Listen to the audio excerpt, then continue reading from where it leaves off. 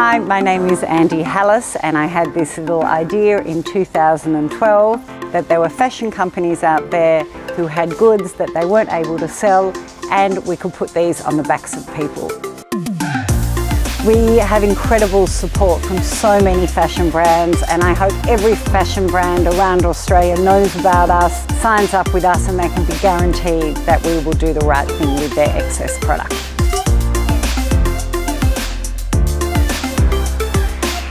We began in a small shipping container at the back of a charity's car park, and we're now in this very substantial warehouse.